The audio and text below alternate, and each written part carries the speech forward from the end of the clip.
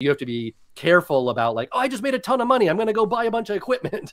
And then all of a sudden the next year you have no money and you have to sell all your equipment. Whereas I got a lot of advice going into freelance, and a lot of it was coming out of like how to have a career in a band is you can't just spend all your money, save that money because you will need that money. And when you're freelance or not working for a company, that sort of stability just isn't there.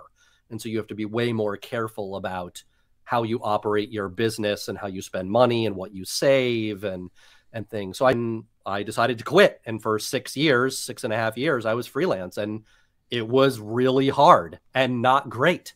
And I probably would not, I would not have been able to do it if I had not saved up a bunch of money, which allowed me to be able to quit